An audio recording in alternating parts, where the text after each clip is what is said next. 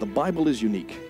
The Bible shows you not only what goes right, but also that which goes wrong. And the beautiful thing about it, it gives you the whole story.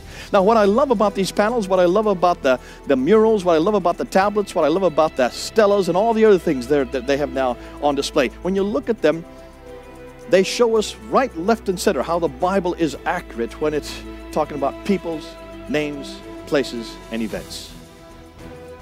And if this is all the stuff that we've shown you, excuse me, are from extra-biblical artifacts. Assyrian artifacts, Babylonian artifacts. We didn't even get into the Persian period. We hadn't have time to even begin to get and show you what the Persian period tells you about the Bible. These are all artifacts that are on display that you can look at yourself. Excuse me. They show you exactly what happened, when it happened, with whom it happened, and it all corroborates the biblical event. All outside of the Bible. That's why I can trust it. Tells you who these people are, where they come from, what the time period, and how accurate it is. And that's why I love about the Bible.